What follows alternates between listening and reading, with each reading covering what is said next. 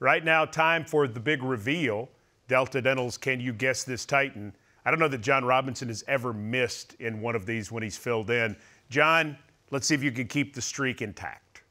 I think I've got it, Mike. It looks like that is the Bulldog from Mississippi State, Mr. Jeffrey Simmons. Hail State, indeed. There he is, 8.5 quarterback sacks. What a year for Jeffrey Simmons. He ended up with something crazy like nearly 60 quarterback pressures. Is that right?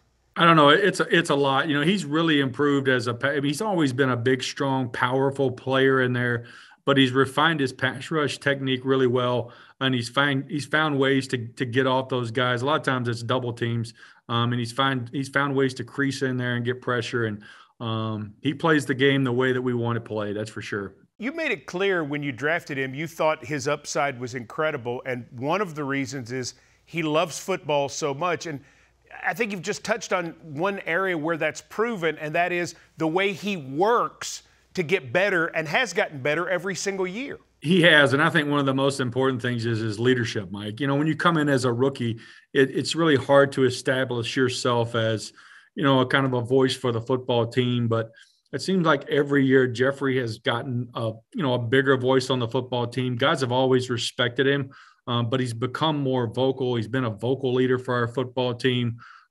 He's just a great person off the field, an outstanding teammate, and a leader for us on the team, and certainly on game days. And he's a great guy to have coming off the bus first too, isn't he?